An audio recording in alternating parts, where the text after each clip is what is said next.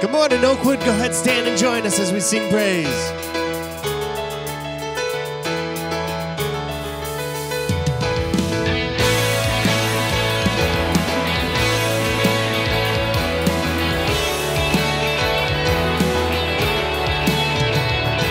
We worship the God who was. We worship the God who is.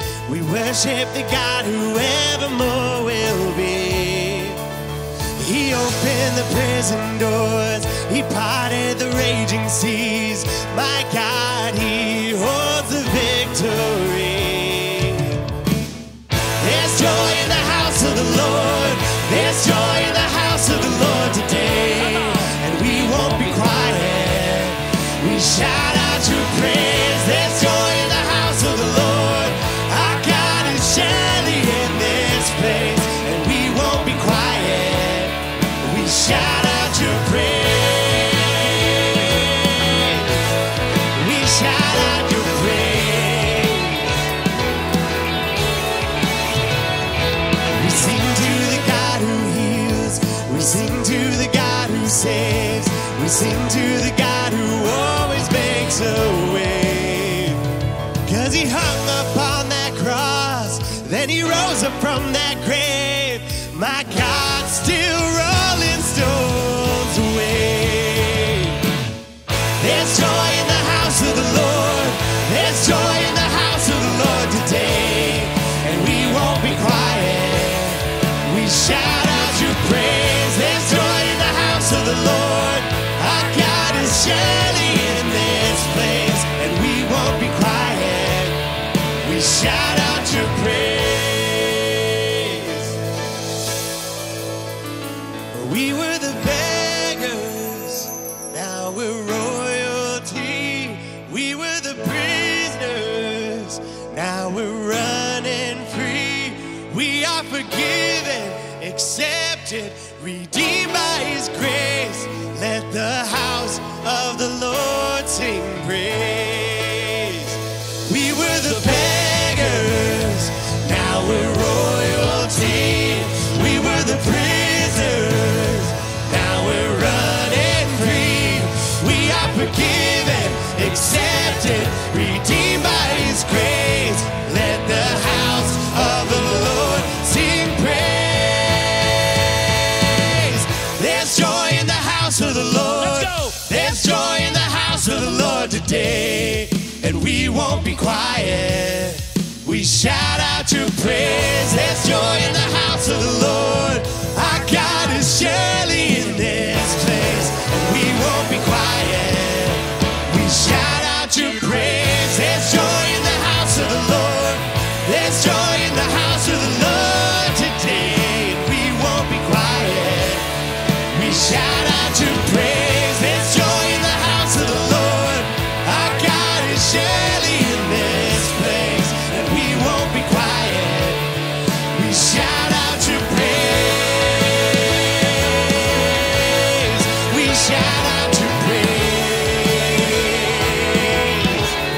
We shout out your praise. We shout out your praise.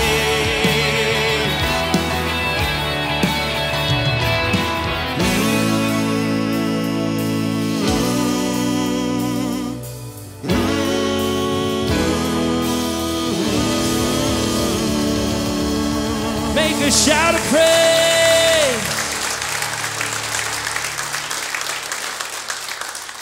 All right, what a great crowd out there. I love it. Why don't you guys go ahead and have a seat? We'll get to some announcements. Great time to be a Michigan fan. Great time to be a Detroit fan, I hope. We'll see what happens today. All right, guys. All right.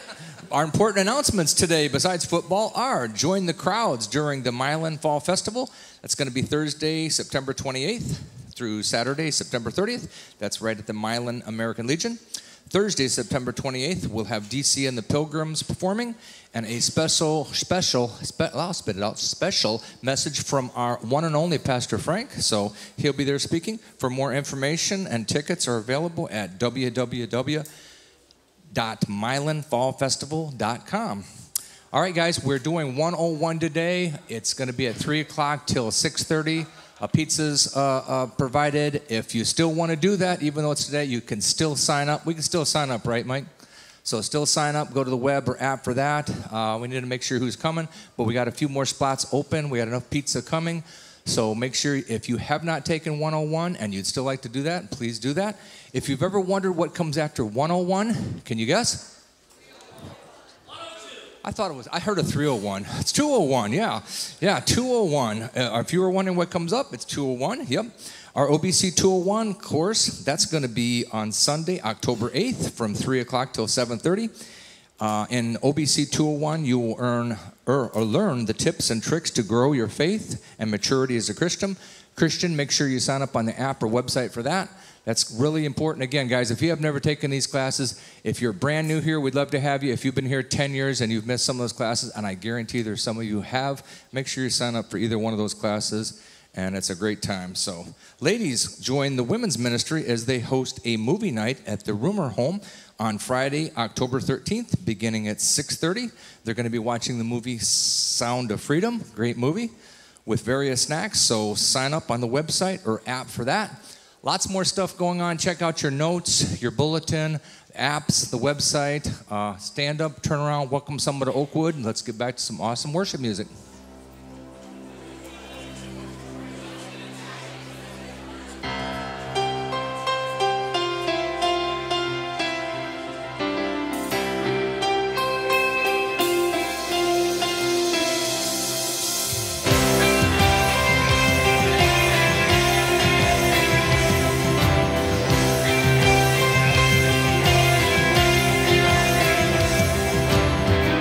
Remember those walls that we called sin and shame?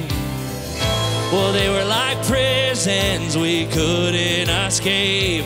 But he came and he died and he rose. Those walls are rubble now.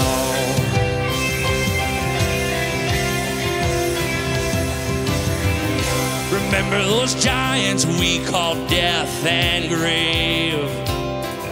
Well, they were like mountains that stood in our way. But he came and he died and he rose. Those giants are dead now. For this is our God, this is who he is. He loves us. This is our God, this is what he does. He saves us. He bore the cross, beat the grave, and heaven and earth proclaim. This is our God, King Jesus. Hey! Here we go. Remember that fear that took our breath away. Pain so weak that we could barely pray, but he heard every word, every whisper.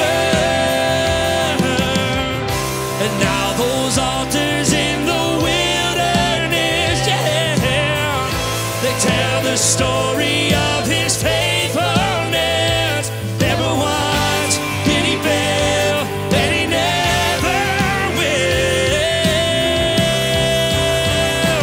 This is our God, this is who he is. He loves us. This is our God, this is what he does. He saves us. He bore the cross, beat the grave, let heaven and earth proclaim. This is our God, King Jesus,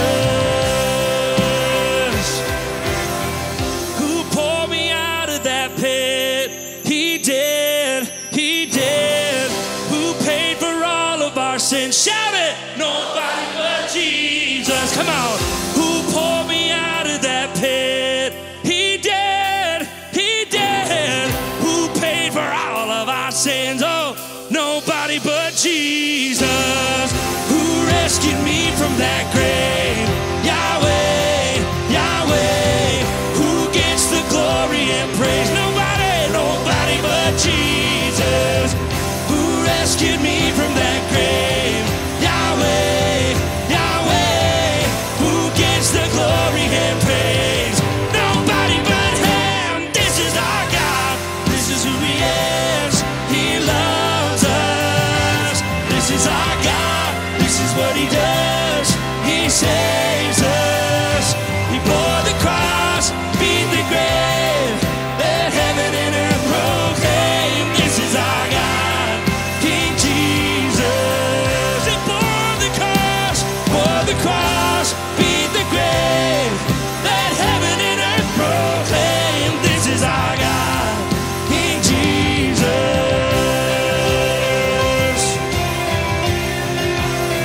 King Jesus.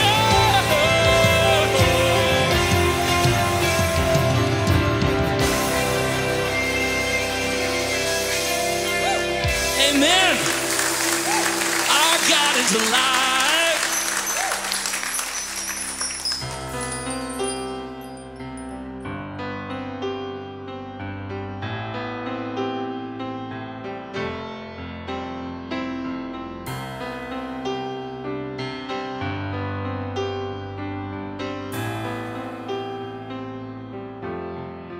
He is the image of the invisible God, the firstborn of creation. He is the first, the last, the one who matters most. He is creator, ruling sustainer of all. He holds it all together. He is the Word of God, the hope for all the world. His name is lifted higher. Jesus, your name is lifted higher. Come on today. We bless you, Lord, God of the ages, highest of all, we magnify you. Your name will be exalted, exalted. He is creator, ruling sustainer of all. He holds it all together. Yeah. He's the Word of God, the hope for all the world. It's his name, it's his name. His name is lifted higher. Jesus, your name is lifted higher. Yeah. We bless you, Lord, God of the ages, highest of all, we magnify you. Your name will be exalted, exalted, exalted, exalted. We bless you, Lord, God of the ages, highest of all, we magnify you. Your name will be exalted, oh, exalted. Who can compare? Who can compare to you? To you? Who can compare? Who can compare to you? To you? Oh, who can compare? Who can compare to you? To you? And we bless, come on, you, Lord.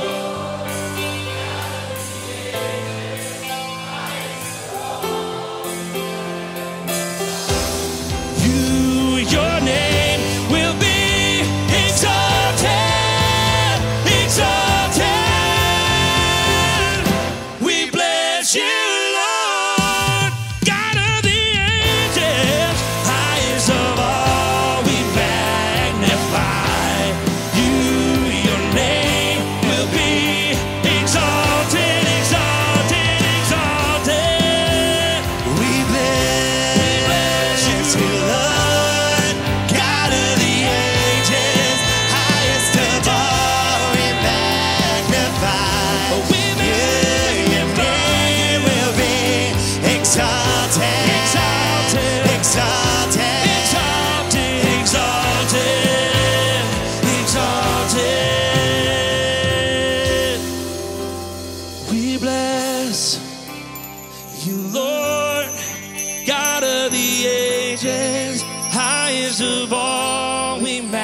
magnify you. Your name will be exalted, exalted, Lord, exalted, all exalted with the angels, exalted, exalted.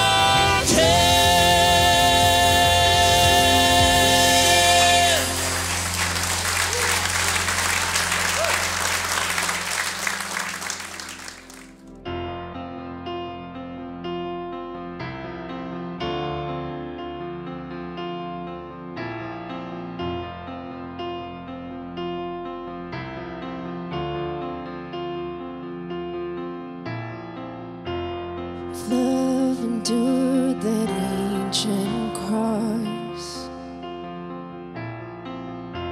How precious is my Savior's blood. The beauty of heaven wrapped in my shame. The image of love upon this frame. Having my heart was worth the pain. What joy could you see beyond the grave? What love found my soul worth dying for. How wonderful, how glorious, my Savior's scars, victorious.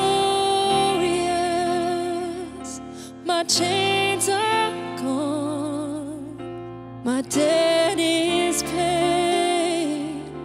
From death to life, and grace to grace.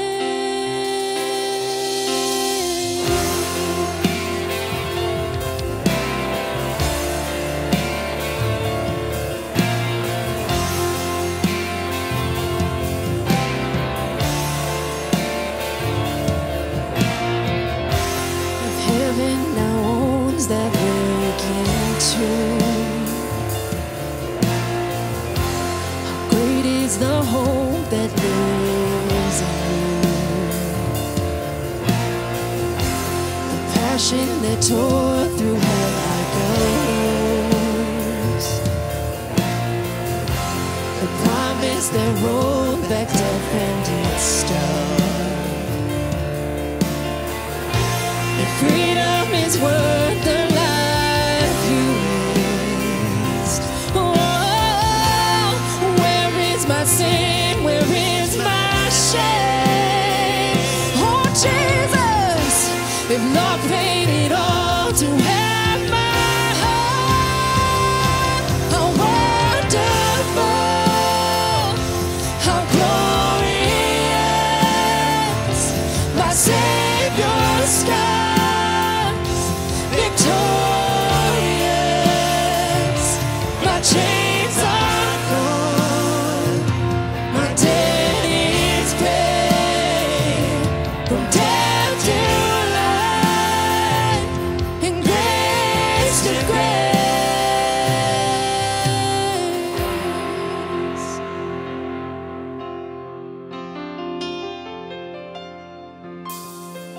When I see that cross, I see freedom. When I see that grave, I'll see Jesus. And from death to life, I will sing your praise in the wonder of your grace. When I see that cross, I see freedom. When I see that grave, I see Jesus. And from death to life, I will sing your praise in the wonder of your grace. When I see that cross, I see freedom. When I see that grave, I see Jesus. And from death to life, I will sing your praise in the wonder of your grace. When I see that cross, I see freedom. When I see that grave, I see Jesus. And from death to life, I will sing your praise in the wonder of your grace. How my soul will sing your praise in the wonder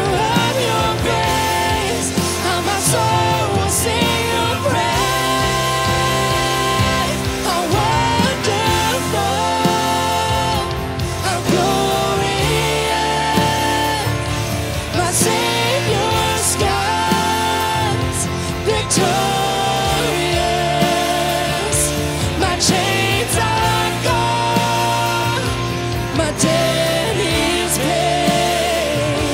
From death to life, and grace to grace. When I see that cross, when I see that cross, I see freedom. When I see that grave, I see Jesus. From death to life, I will sing your praise in the wonder of your grace. When I see that cross, I see freedom. When I see that grave, I see Jesus.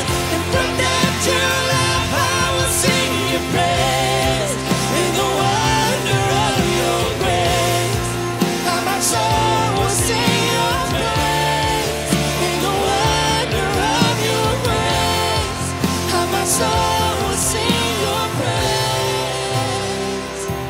How wonderful, how glorious, my Savior's scars, victorious. My chains are gone, my debt is paid. From death to life, and grace to grace.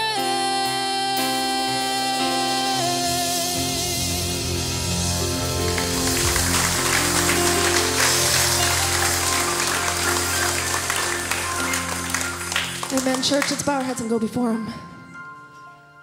Dear Lord,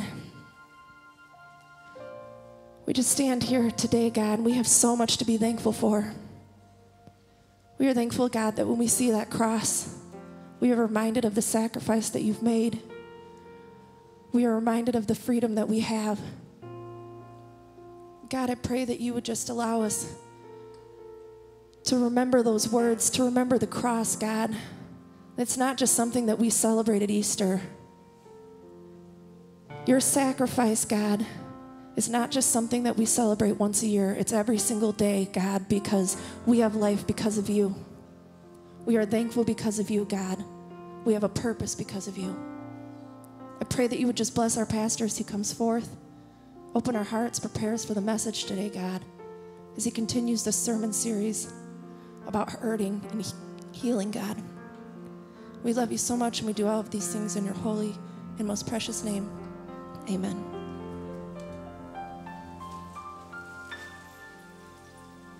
Amen. You may be seated. This is the part of our service where our ushers come forward and take the offering. If you are joining with us online, we have Saturday services at 5 p.m. and Sunday morning services at 11:15 a.m. We'd love to get to know you and grow with you and see you right here in corporate worship as our God commands.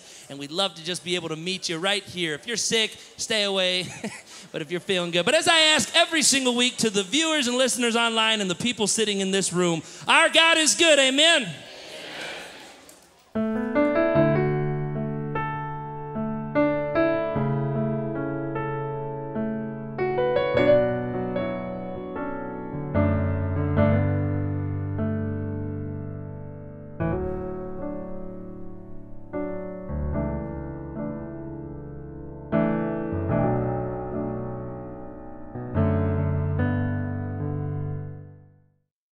Good morning, everybody. I am not preaching this morning. I appreciate those sentiments. But I did want to take a minute before Pastor Frank came up today, because God just has been prompting me the whole time this morning to come and read Psalm 51 to you. This started, I don't know how many of you got to see Joe's post this morning, but it touched my heart. And I suspect that there are others in this room that have messed up already this morning too. Satan's biggest lie is to pretend to be the Holy Spirit and to condemn you. This morning, let's take just a few seconds, bow your heads, and ask God this. Father, if there's anything between you and me, please tell me right now. If he shares anything with you, just confess it. Agree with the Holy Spirit and ask for forgiveness. If he doesn't prompt you with anything, don't dream something up. Just take the fact that you and God are good at the moment.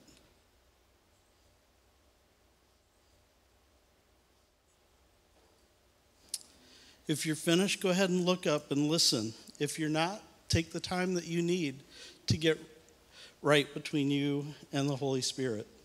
David screwed up big time.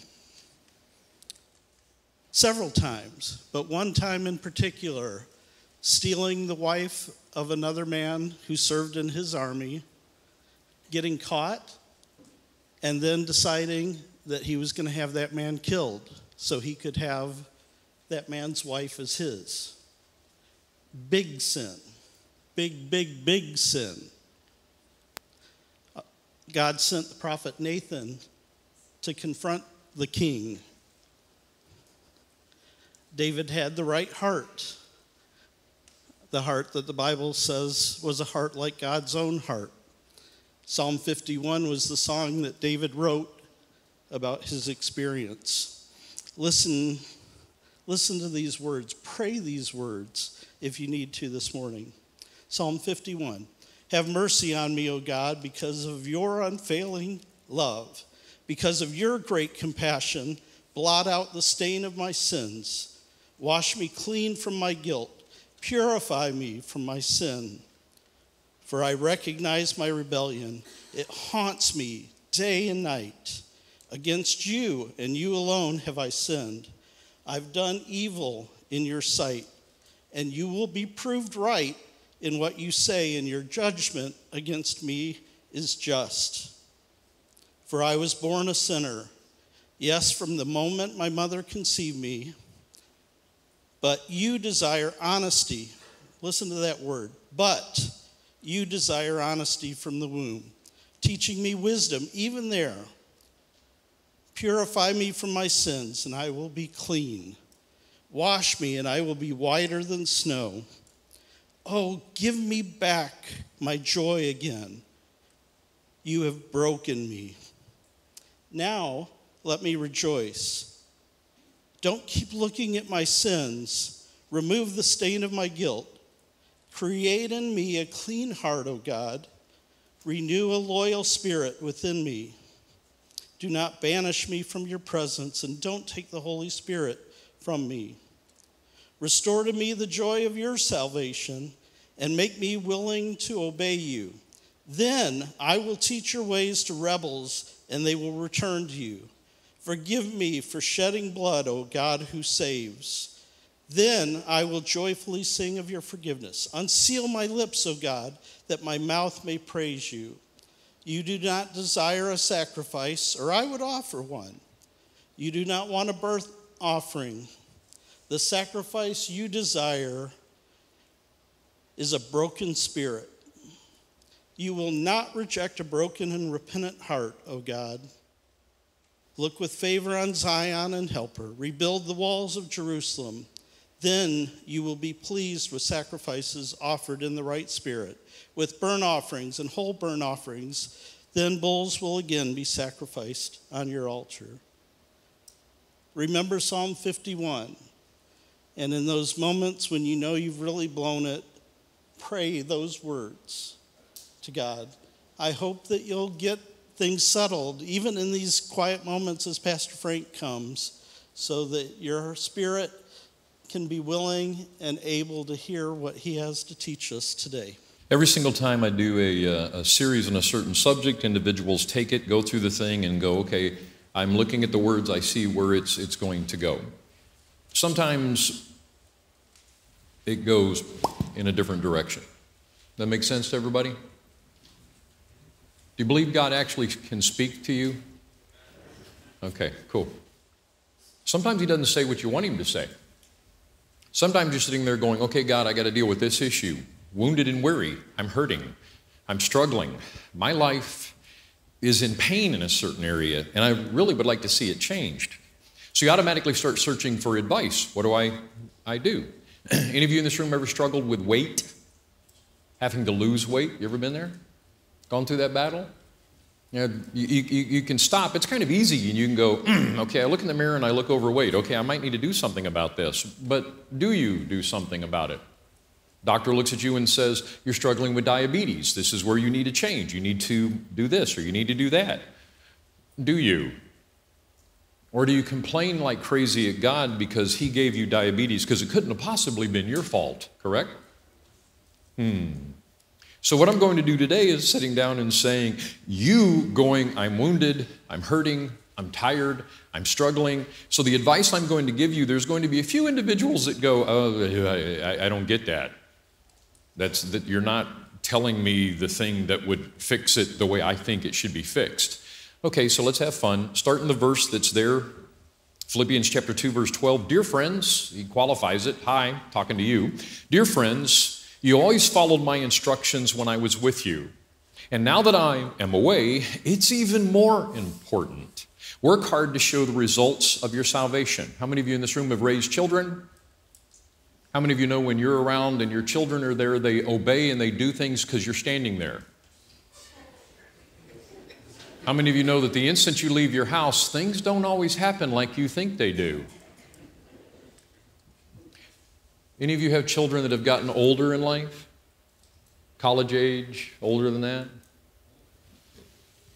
Did you ever leave them in the house for a long period of time and you come home and you can't understand how that one hole got in the wall that's there now? And they tell you a story of how it happened. And then years later, when they're all in their 20s and 30s, they tell you the real story of what happened? Yeah. And all of my children sitting here right now are going, shh. So Paul's looking at them and going, hi, when I was there, you obeyed me and you listened because I was standing there. Now I'm gone. It's even more important that you deal with the things you need to. So work hard to show the results of your salvation. Do the things you're supposed to do to show you're saved. Same message it was in James. Do what you're supposed to do to show you know Christ. Healing, changing, fixing being wounded, fixing being weary is not done through whining. It's not done through complaining. It's not done through, my life just sucks. It's done through sitting down and saying, I have to do some things to make some things different in my life or it will never happen. But we tend to be individuals that if it's out of sight, it's out of mind. So keeping something in front of us becomes really important, and it's how God has to deal with us. Tony Campolo wrote a book called You Can Make a Difference. He told a story in there that was profound. He said two individuals were traveling together, two men one day. They had left Victoria Station in London. They were sitting in a seat in the train that they were traveling in, and there was a gentleman sitting right across from them.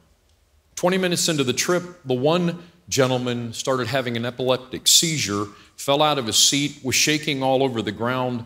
The other gentleman got out of the seat gingerly, slowly, pulled his jacket off, turned his head, adjusted his tongue, put the jacket under his head, pulled out a cloth, started wiping the perspiration off of his head, and started talking to him quietly. Within a few moments, the seizure was over. He gently helped him get back into his seat. He set him down. He sat beside him. They sat there for a while, and he looked up at the individual in the seat that was looking directly at them and said, "Please forgive us." He said this happens to him 2 or 3 times a day. He said, "You see, both of us were in Vietnam." He said, "We were walking through a field when snipers nailed both of us." He said, "I was shot in both legs. He took a round in his shoulder." He said, "We immediately called to get a helicopter to come in to airlift us, and they couldn't get to us." He said, "He picked me up, and for 3.5 days, being sniped at regularly by the Viet Cong, he walked me out of that jungle." He said, "I begged him for 3.5 days because, believe it or not, I was in way less pain than he was." And he said, "I begged him to set me down and let me die." He said to me, "You know how they kill individuals when they find them. They like to take their bayonets and just slowly run them through your body. He said again, for 3.5 days, he walked me out of that jungle. He said, 4 years ago, I found out from a friend that he had epilepsy. He said, I sold my house in New York and moved here to England to take care of him because there isn't anything that I wouldn't do for that man. How many of you agree with me that that's a touching story? Raise your hand. That's a touching story. Got it. No problem. Agreed. The problem, the individual that he took out of Vietnam and saved his life, and the individual that has epilepsy are both going to die. In fact, if I remember correctly, one of them is dead now, but they're both going to die. I think that certain stories that we tell are really important, that this person did this because of this thing that was inside of them. If I remember correctly on dates and times, the individual after Vietnam lived about another 40-something years, if I remember correctly, maybe 50, but anyway, is now dead and gone. So from when life was saved in that jungle to when he died, that many years went by. Let's just use the number 50. So 50 years went by. How many of you are born-again believers? You've asked Christ into your life. Say amen. Amen. How many of you know for sure you're going to heaven? Amen. How long does heaven last? 50 years in heaven. Please remember this day, this time, in this service, walk up to me in heaven and go, do you remember when you said this?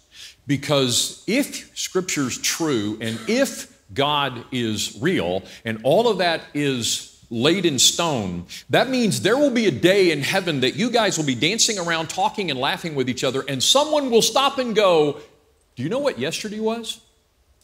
No, what was yesterday? We've been here for 1 million years. Technical question. 50 years in life compared to 1 million years is nothing. Would you agree? So there will be a day in heaven you'll go, oh my goodness gracious, do you know we've been here 10 million years? And it will just keep going on. Now, because you're a human being living in this world where time is, this, finite little thing, you go, I can't even wrap my head around 1 million years. So because of that, we take time and we turn it into something that it's not, and we sit down and we on this little of time and we make it important. I'll prove it to you. How many of you in this room already ate breakfast? Just raise your hand. A few of you will go, my arm's getting tired. You're lazy. This is your workout, okay? Ready?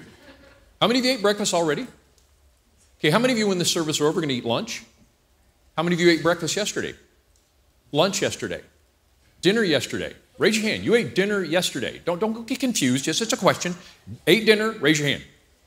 Okay. Now, some of you call it supper. So if you're confused, how many of you ate supper? How many of you had a midnight snack? Raise your hand. Midnight snack. How many of you had 2 midnight snacks? Yeah, okay. Okay. So everybody, just so we're all on the same page, and you're going to go, you're weird. Yes, I know that. I don't have a problem with that. Everyone who ate dinner or supper yesterday, raise your hand. How many of you had a prayer time yesterday? Raise your hand. Not, Lord, bless this food, let it nourish my body. Prayer time yesterday. Okay, question. Why do we as human beings, we would die. We get up in the morning, what's for breakfast? It's lunchtime, time to eat. Some of you skip dinner, but you have 4 snacks before the evening is over. And it would freak your little brain out. Sorry, no disrespect. It would freak your little brain out if you didn't get to eat. What is it with us? And yet, me saying, did you pray? There's some of you that, well, my prayer life's not that good. Why is it that we will center on eating, but we won't center on there's this feeling that won't go away inside of me. I can't get rid of it. It's there. It's bugging me. There's something that's stirring inside of me. And I don't do, I'm a Christian. I know Christ. He is my Lord and He is my Savior and He is my King. And He wants to have conversation with me. And so I'm supposed to pray. We would freak out of our minds if our schedule got crazy and we didn't get to have breakfast and lunch and dinner at the times that we do, plus our snacks. It would literally freak us out. But skipping prayer, we don't think anything about it. Therefore, I have to ask a technical question. The technical question goes like this. Have you ever thought there just might be a chance that you believe that what's going on here right now is real? And this is not? And you go, oh, no, I would never think that. Have you ever noticed you live and do what you believe versus you don't live and don't do what you don't believe? You would die missing a meal. You would die not drinking enough liquid. Some of you would die if you didn't get your coffee. Amen? I'm part of that crowd. But we can go through the whole day and not pray. And not go, something's really weird with this picture. So He looked at them and said, life is important. Down to the point that an individual would say, it's so important to me and I believe it's so real and it's so profound that this man saved my life on a battlefield and I will serve him for the rest of my days because I can't get past the gratitude of how I feel. And yet your Jesus died on a cross for your sins and paid the penalty for you so you didn't have to, and you will spend eternity in heaven that is forever. But we will live like this meal is really real and important, and I have to do this or I'm going to get the shakes. But spending time in prayer, reading my Bible, I can go through the day without it. It isn't going to kill me. I'm asking you then a technical question. Which one is real? Is that real or is this real? And don't dare go, well, I have to eat to survive. No, you don't. You can live for days on not eating. You can't live for days without praying. Something will happen in your spiritual life that begins to unravel. No, you can't become lost again, but you become dormant in the faith. And then you struggle with why I'm not growing, or why I can't heal, or why things don't change. That's why the writer said, work hard to show the results of your salvation, obeying God with deep reverence and fear. For God is working in you, giving you the desire and the power to do what pleases Him. Do everything without complaining and arguing. How many of you, that's your favorite verse in the Bible? Do everything without complaining and arguing, so that no one can criticize you. Live clean, innocent lives as children of God, shining like bright lights in a world full of crooked and perverse people. The question automatically comes up, if we're going to look at our life and say, God, how do you change things? How do you do it? Number one, by submitting to God. By just sitting down and saying, I'm going to do what you want. Again, everyone that's raised kids, say amen. You do realize that the way the world teaches us to raise children today doesn't work? Everybody got that? That's why we have college full of kids called cupcakes. You got to have a bunny rabbit or a kitty cat to pet or they can't get through school.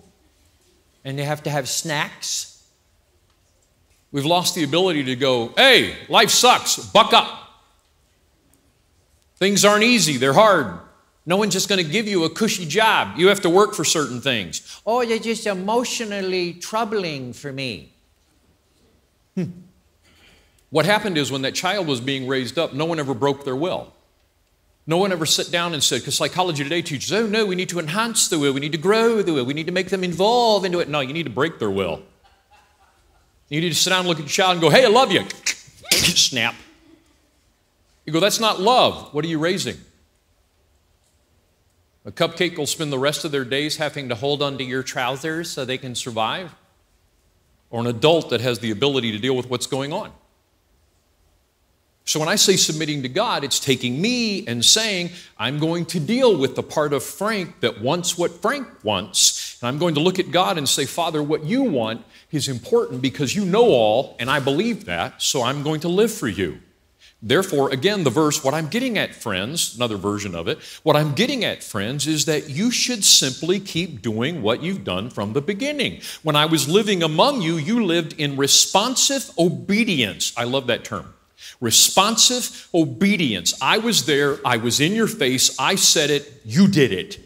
Now that I'm separated from you, keep it up. In fact, double your efforts. Push more. The accountability is not there. I'm not standing in your face anymore. You're supposed to grow as a Christian. You're supposed to be changing. He kept me out of hell. He changed my life. He saved my family. I'm supposed to look at him and say, I owe you. You have done this great thing in my life. I will serve you.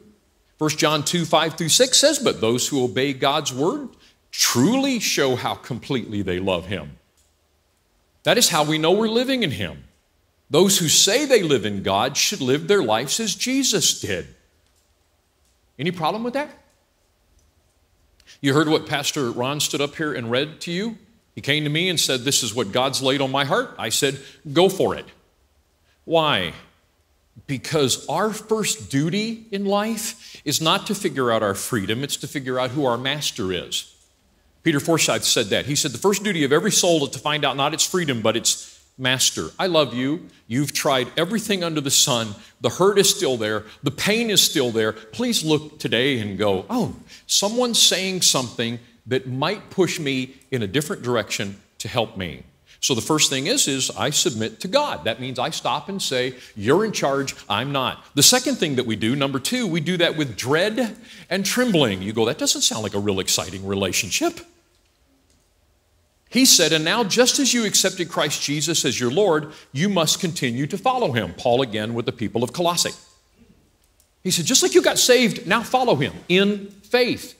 Let your roots grow down into him and let your lives be built on him. I love gardening. I understand fertilizing, pruning, pulling weeds. I understand roots go down. I understand what's got to take place. Oh, that means as a Christian, I'm supposed to do the same thing. I'm supposed to set myself up to grow. Colossians 2, the last part says, then your faith will grow strong in the truth you were taught, and you will overflow with thankfulness. Please take the verse and dissect it the way you're supposed to dissect it. You read it, just like you accepted Christ, walk in faith, let your roots grow down, then these things, then these things will take place in your life. That means for me to follow God, to be what I'm supposed to be, just like I got saved, I'm supposed to follow him, and as I follow him, certain things happen. You do know what stubbornness is in the Christian life, right? Did you come to church today? How many of you, your wife had to beat you up to get you here? The single guys are going, not me.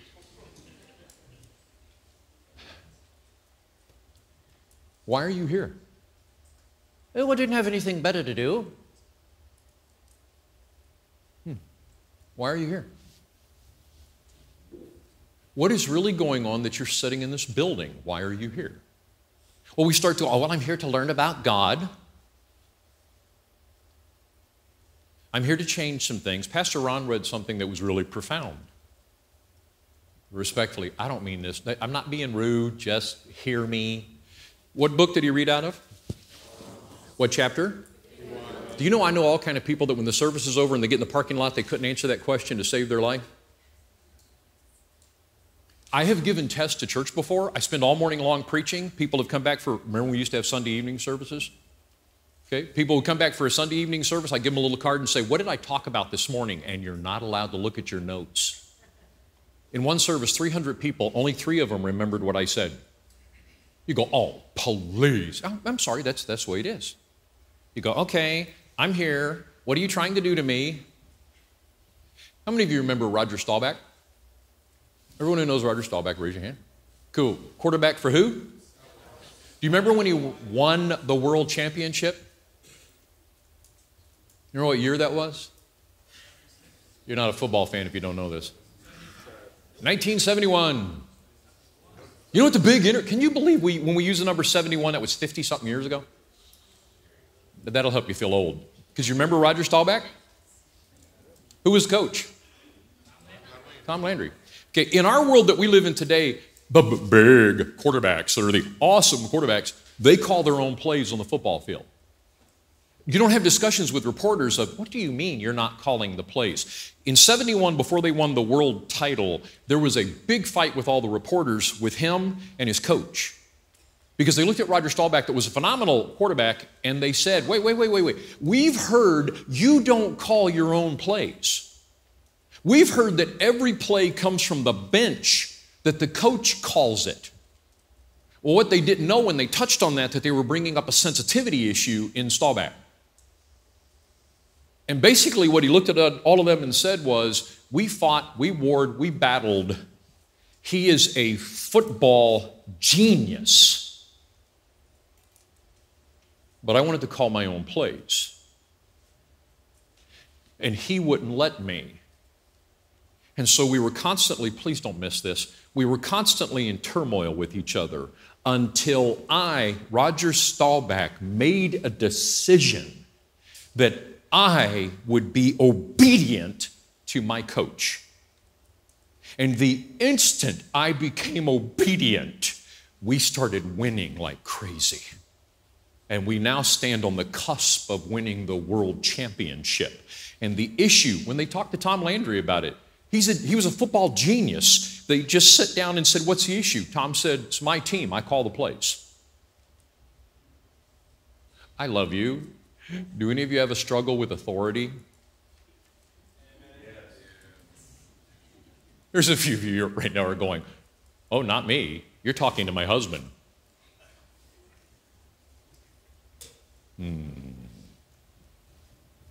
Staubach said, I changed everything about the game when I did that. How many times have I as a pastor been looked at by someone and said, I know what I need to do to fix the issue that I'm struggling with, but Roger Staubach knew the issue that he needed to do with the coach to fix it. He needed to be quiet and be obedient and accept the plays, even if he didn't agree with every single play that was being called. That's why Philippians 2:12 says in this version, work hard to show the results of your salvation, obeying God with deep reverence and fear.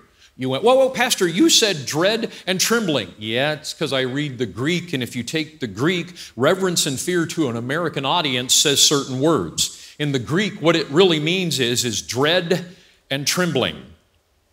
It means me sitting down with a holy God and looking at that holy God and saying, I understand the magnitude of who you are, the power of what's there. That's why I asked the question in the service, hi, is the food real or the prayer real? Well, I've seen the food. Yeah, I get it. Have you seen the prayer? How many of you ever seen God in action when he does things? Mind-boggling? So I'm asking you, and I'm being sincere when I say this to you, do you believe in holy God? Say amen if you do. Amen. It's a Baptist church, we're allowed to say amen. So now we'll do a test. You ready?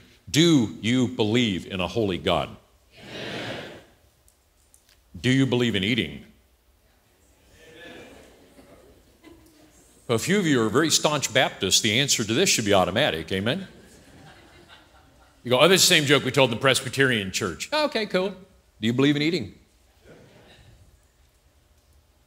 Do you believe in prayer? And why the snot don't we do it? Why can we go through a day and blow this off? You wouldn't dream of going through a day and blowing this off. Am I correct? You'd die of a stroke. Some of you, if you don't, some of you right now, it's getting to the time that your body's starting to go. And you'll get out of here and you as a woman will look at your husband and go, hi, I'm hangry. And he just knows, go to McDonald's, wherever it is, just get a fry, stick it in her mouth, she'll be okay. Don't bite me. But you've never heard your wife get in the car and go, we need to pray. We need to stop right now and pray. Why? I don't know, something in my spirit says pray. You've never been in a fight like that. Your husband's never looked at you and said, we have to pray right this moment, but you have come unraveled because they messed your pizza up in your order. Now that's cold, but you understand what I'm saying? So when I say he said we're supposed to come to him and that there is supposed to be dread and trembling and there's supposed to be trepidation, that's hard on us. Oswald Chambers said this, and it fits profoundly. He said, the remarkable thing about God is that when you fear God, you fear nothing else. Whereas if you do not fear God, you fear everything else. If you want that explained, my lovely wife, where's she at? Where's Robin? Wave at me. Hello, hello. Oh, she's back there causing trouble. Hi, gorgeous. We have a little joke that we do with each other all the time. I call it, welcome to my bubble, right, dear? And it drives her nuts. Hi, so I'll ask you so you can understand my bubble. How many of you believe with all of your heart that God is in charge of your life? So when I tell her, welcome to my bubble, hi, nothing can happen to me unless he says it's going to happen. Nothing. Nothing. So when I say welcome to my bubble, respectfully, she knows because she's lived with me all these years. It's why I'm not afraid of anything. You go, okay, make it. You got to be something. There's something you're afraid of. Yeah, there is 1 or 2 women on the planet. It's just about it. Maria, where's Maria? Hello, Maria. And I'm afraid if anyone else cuts my hair, right? Those are my great fears in life. Nothing else. You go, wait, no, you're kidding. Excuse me. If you truly believe that God is real, if you truly believe that God is really in charge of your life, what the snot do you have to be afraid of? He's king. He's God, which means I'm one of God's kids. So where I walk, he takes care of me and he watches over me. And everything that hits me goes through his hands. If it goes through his hands, then if it's harder and hurts worse than anything I can think about, it already went through his hands. And he said, son, I love you. But this hell that you're going through right now, I have chosen for this hell to walk through your life. Therefore, you're my God and you're my King, and the hell that I'm walking through is ordained by you and allowed by you and used by you to mold me and make me, even though it hurts. But he's God. Something happens in my life, God doesn't go, well, gee whiz, that surprises me. Did one of you angels let this happen? Dadgum fire the boy that did that. No, God looks at me and says, Frank, what you're going through right now, I planned. I want this to happen. This is going to mold you. This is good. That's why I stand and look at my wife and go, hi, welcome to my bubble. There's no fear in my life. Why is there no fear? And you can ask every friend I've got. You can ask my wife. I live the nutty edge of insanity. You guys like to go into buildings. How many of you have ever been to the Sears Tower? You have to walk into the Sears Tower, walk right up to the glass and lean over and watch the birds. Some of you right now, I almost wet myself when you said lean over. Some of you walk into a plane. As you're walking up the steps of the plane, your insides start going, and you sit in your seat and hold your arms. Have you ever thought through the process that holding onto the seat as hard as you can doesn't do anything?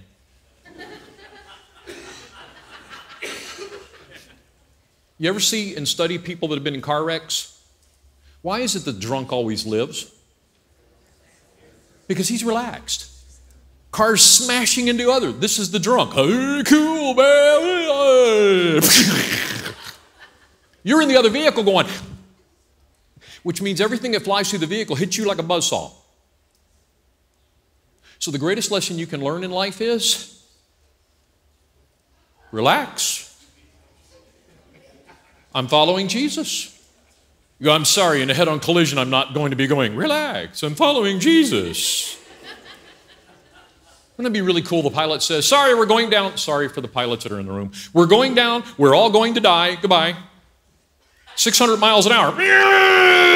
Wouldn't it be really cool that you can stand in heaven and go, yeah, I could barely get out of my seat, and about 50 things before we hit the ground, I flew through the air, pinned against the back wall, and while I was on the back wall, I yelled at everybody, if you were to die right now, do you know where you'll spend eternity? Pray the prayer fast. Oh, no. You're going to die in the plane going, ah!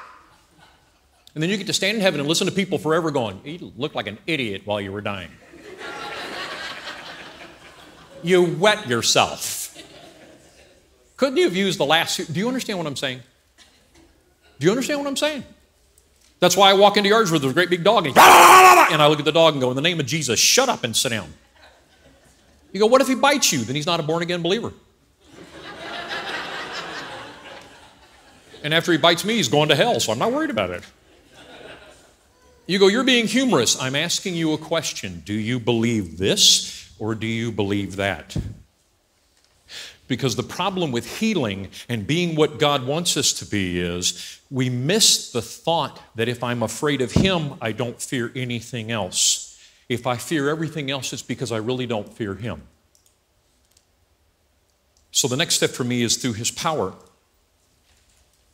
He said in Ephesians, I pray that from His glorious, unlimited resources, He will empower you with inner strength through His Spirit.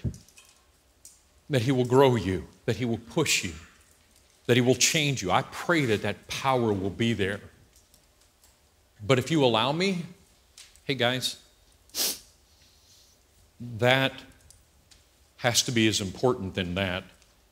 And just like you are hooked up to that and connected to that, you have to be hooked up to this and connected to this and not giving it lip service.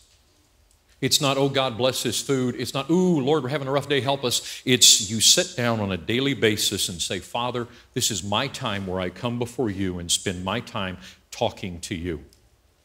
I connect.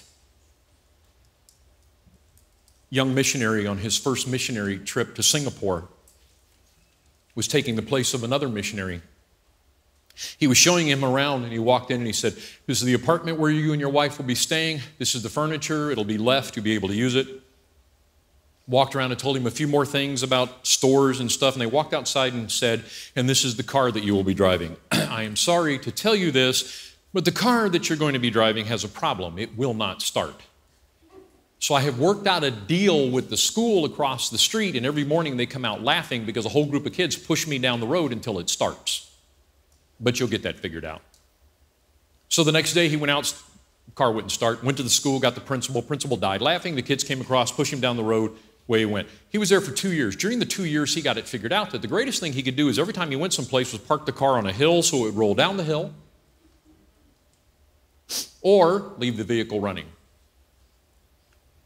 He was only there 2 years because his wife got sick.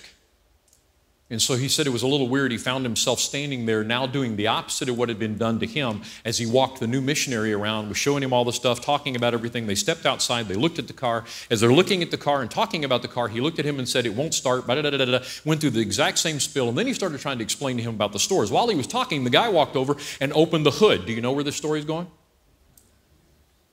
He opened the hood. When he opened the hood, and while he was talking, he looked up at him and said, hey, you think there's any chance the problem might be the loose wire going to the battery cable?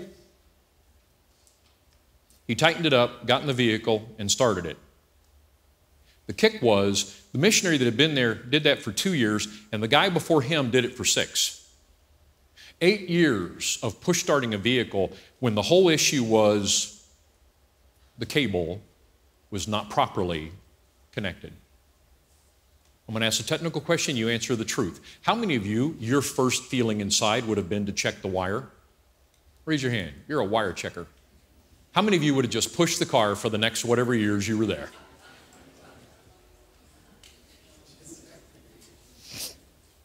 So you realize when I go, this is real, food, versus this is real.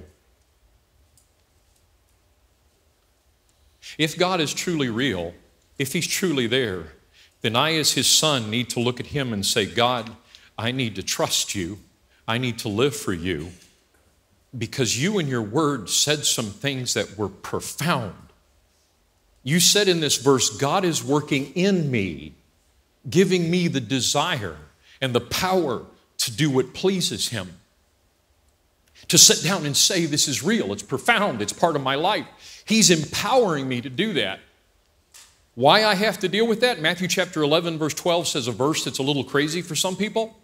It says, and from the time John the Baptist began preaching until now, that now was them, but it's now us. He said, the kingdom of heaven has been forcefully advancing, and violent people are attacking it. If you want to know what that verse means, it just simply means, hi, in your faith, when you came to Jesus and you asked Jesus into your heart, you did not pull up to a luxury cruiser and get on a ship that was going to be a joyride. You walked into a world of being on a battleship.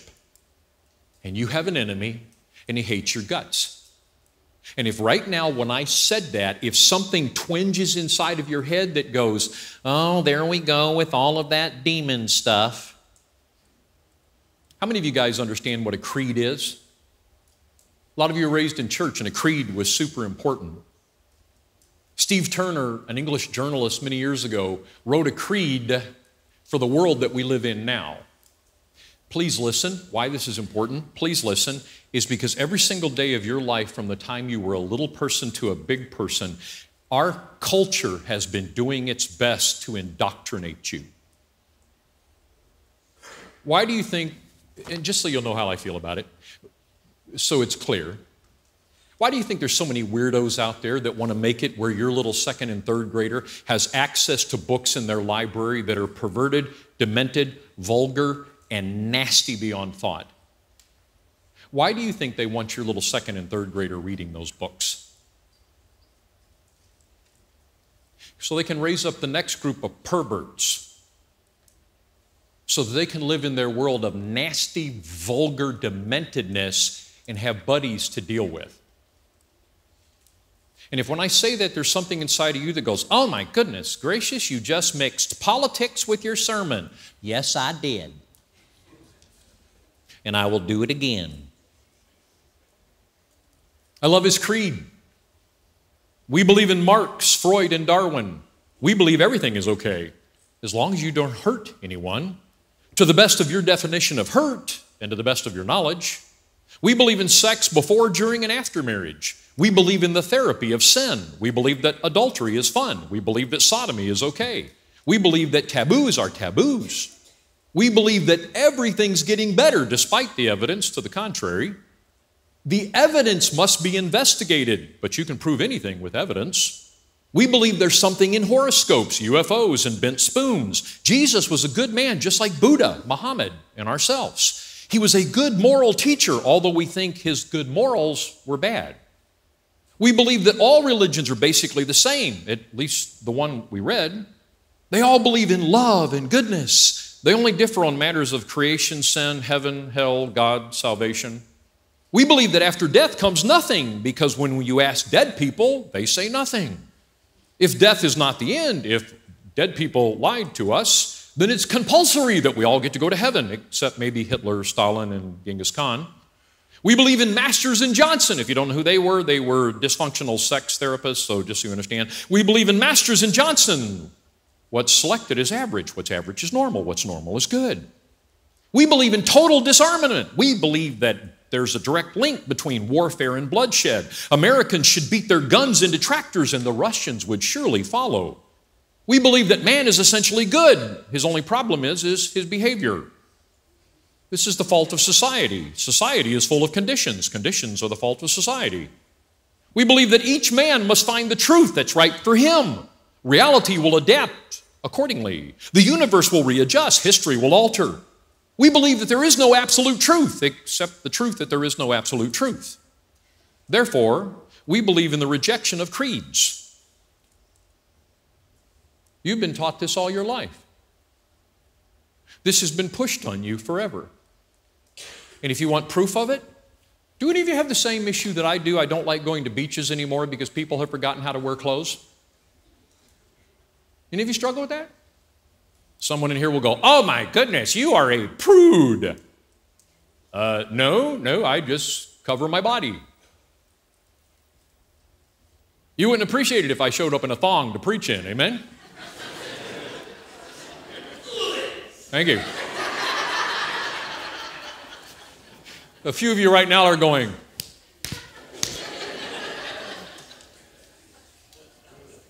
But why is it okay that we live one way in one place and another in another, and our culture just rolls with that and doesn't think anything about it? And if you dare get up and say something's wrong with this, people struggle with you. Why? Because there are no absolutes. And to sit down in this culture and say there is a God, but that God is not a little fuzzy creature running around. He is a God that looks at me and says, Frank, I want you to submit your life to me. And I am king, and I am Lord, and I created you. So that leads to number 4 that I have to deal with. It's by trusting him. Everybody ready? That's why it says, do everything without complaining and arguing. Please look up at me. Welcome to my bubble. It means I have to look at God and I have to say, I trust you with everything inside of me. So when something doesn't go the way I want it to go, complaining is me saying, I know what's better for me than you do. Bernard Brown, president of the regional health group in Georgia, was visiting a hospital checking out some things one day. A patient knocked over a cup of water while he was standing there. He was afraid someone might slip, so he looked at a nurse's aide and said, would you please clean that up?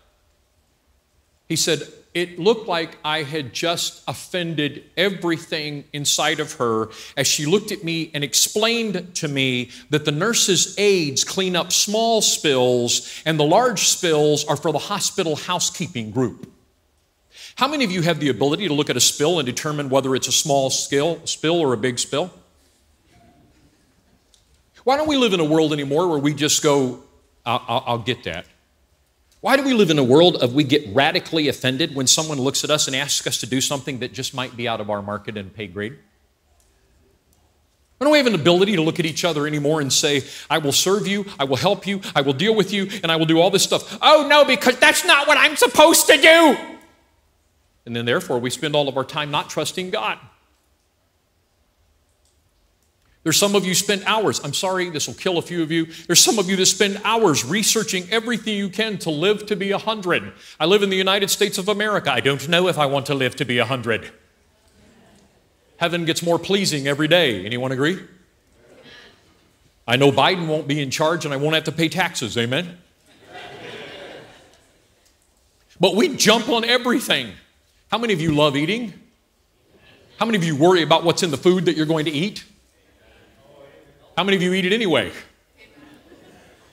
I know individuals are like, oh, I'm sorry, I can't eat a tomato. It's a shade plant and it's bringing damage to my body. I love you. You're already damaged. I'll prove it to you. Do you know it has been reported that pickles cause cancer, wars, communism, airline tragedies, auto accidents, and crime waves? How many of you, without me reading the facts, go amen? Okay, sorry. Proof. 99.9% of cancer victims have eaten pickles sometime in their life. So have 100% of all soldiers, 96.8% of all communist sympathizers, and 99.7% of everyone involved in an air accident or a car accident has had a pickle in their life. The biggest proof, you ready? Moreover, those born in 1839 who ate pickles are all dead.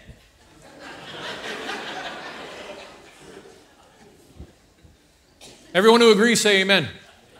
How many of you will never eat another pickle in your life? Losers. They also discovered that if rats eat 20 pounds of pickles a day for a month, they end up with bulging abdomens and they lose their appetite.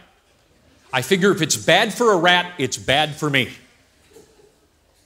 Why is it when I read that evidence, do you not stirringly go, oh, I will never eat another pickle again for the rest of my days? You go, well, the evidence is true and the evidence is real, but the evidence is bull. Oh, so everyone that believes in God, say amen. Amen. Can God do the things in your life that we have been talking about today to help you? If you trust Him. If you sit down and say, This area of my life I don't get. I don't understand. But because you're my holy daddy, I know that before it hits me, it goes through your hands. And you will not do something in my life that destroys me unless it's time for me to go home. My problem with it's time for me to go home is I would much rather choose how I leave this world. In bed, watching a football game, or sleeping. You go, you didn't say prayer. I had already prayed before that happened, okay? Do you understand what I'm saying? The technical question on this service and this weekend is, do you really believe? If you really believe He is who He says He is, then all the struggle you're struggling with over healing and getting yourself adjusted and getting where you are, it's not an issue of the anxiety. The problem with anxiety is I don't trust my Savior. I can't control what's inside of me. Oh, that sounds really cute. How many of you in this room talk to yourself? How many of you talk to yourself? A few of you right now are going, oh, that sounds really weird. But you talk to yourself all the time. So when the enemy attacks me, I talk back. You're a loser. You're dang right I'm a loser. Thank God Jesus died for losers. Everyone who's glad that God died for losers, say amen. Amen. So say it back. You're just dumb. Yeah, I know. The enemy's standing there going, and you're like, no, I'm dumb. Agree. Everybody who says I'm dumb, say amen. I was talking about you, not me, when I said I'm dumb.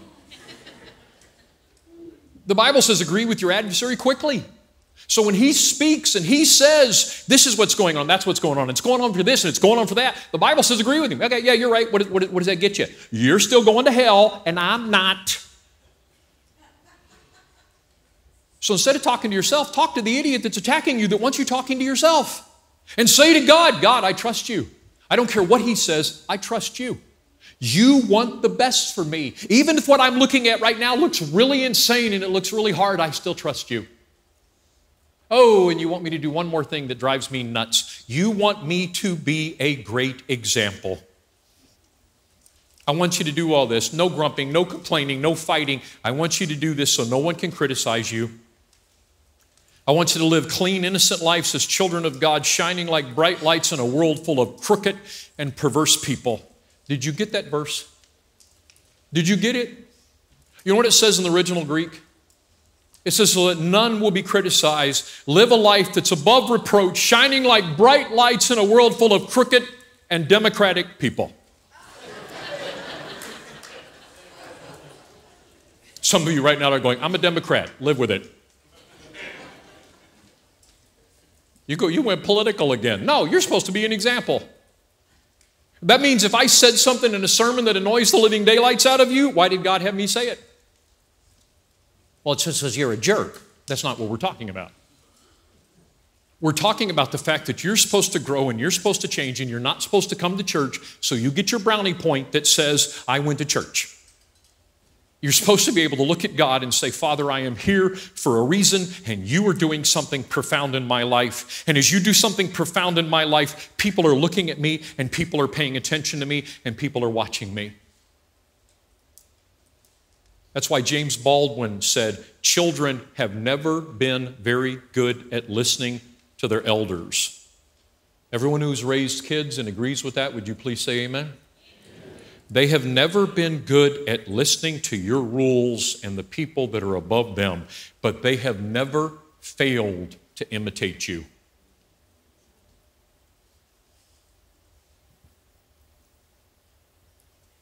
Little David was 2 years old when they walked him into a room at Massachusetts General Hospital in Boston. He sat in front of one of the greatest cancer research specialists in America. And in front of his mommy, John Truman, Dr. John Truman, looked into little David's face at 2 and said, son, you have a 50-50 chance of surviving this leukemia. Mommy went to pieces. He said the chance of cure is going to involve trips to the doctors, blood tests, intravenous drugs, all kind of test things. And little buddy, it's going to be way worse on mama than it's going to be on you. He was talking to the child, but he was speaking to mom. When he was 4 years old, they took him into the doctor to have a spinal tap done. Some of you in this room have been through spinal taps. The doctor looked at him and said, "Davy, this is going to hurt you, but I think it'll help you get better." 3 nurses, all 3 men, held that little body to the table. Mama died listening to him scream in pain. Halfway through the process, little David was soaked in sweat, tears rolling down his face, and they paused for half a second. And when they paused, he looked up into the doctor's face, gasped for breath at Dr. Truman, and said, "Dr. Truman, thank you for my hurting."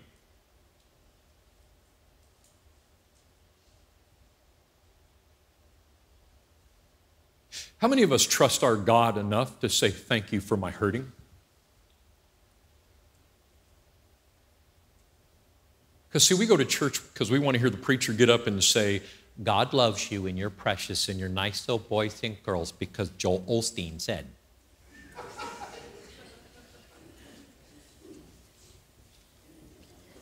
Nope.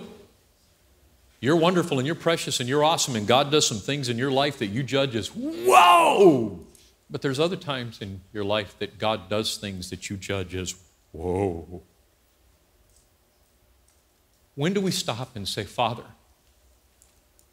I understand the job promotion. I understand the great husband or wife. I understand the wonderful kids. I understand this vacation. I understand all these great things you've done. But this hell that you've walked into our life, I don't get it."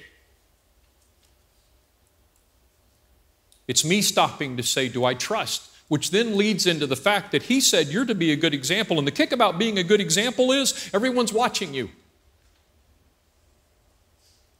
Your little people, your friends, your family, your church. They watch how you struggle. That's why Benjamin Franklin said a good example is the best sermon. So as I close, would you bow your head and close your eyes with me? May I ask you a question that I feel is really important? You've probably heard 1,000 preachers in your life ask you, do you really believe? I'm asking today, do you really believe there is a God? That He died for your sins? That He wants you to walk in faith and follow Him? And that He's there? And that He's real? And if you believe that, then you as His child have access to His throne to come before your Savior. And He actually hears you.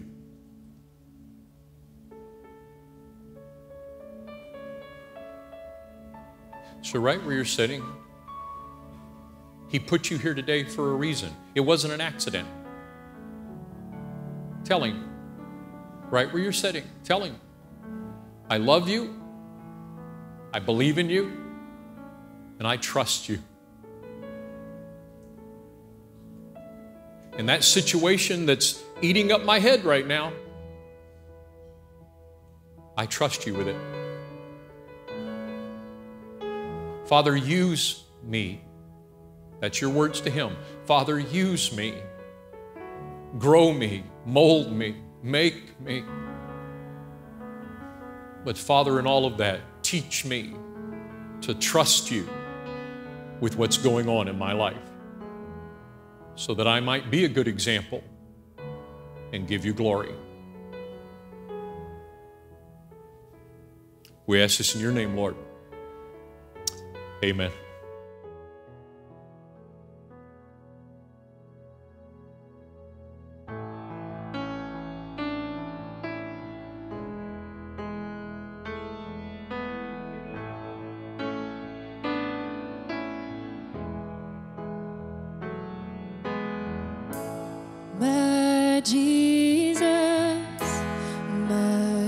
Savior. Lord, there is none like you. All of my days, I want to praise the wonders of your mighty love. My comfort, my shelter, tower of refuge and strength. Let every breath, all that I am, never cease to worship you. Oh, shout to the Lord of the earth, let us sing. Power and majesty, praise to the King. Mountains bow down and the seas will roar at the sound of your name. I sing for joy at the work of your hand. Forever I'll love you, forever I'll stand. Nothing compares to the promise I have in you. Come on, you got to sing a lot louder than that. My Jesus, my Savior, Lord, there is none like you.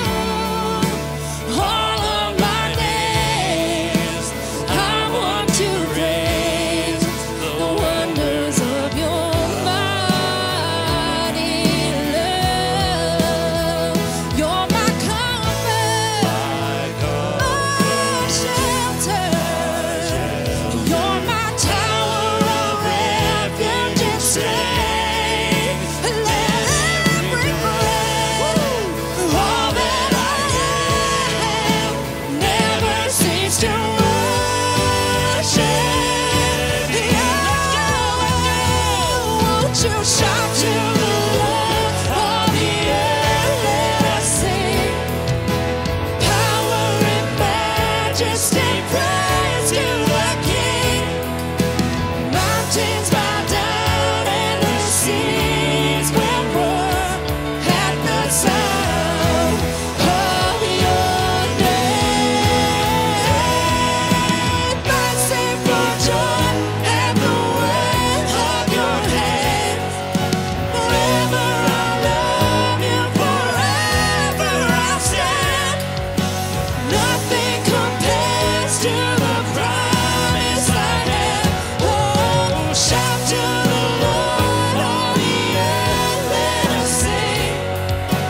Power and majesty, praise to the King. Mountains bow down and the seas will roar at the sound of your name. I sing for joy at the work of your hand. Forever I'll love you, forever I'll stand. Nothing compares to the promise I have.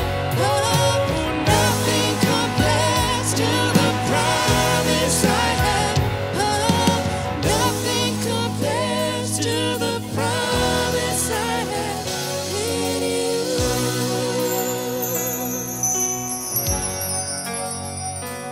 In you.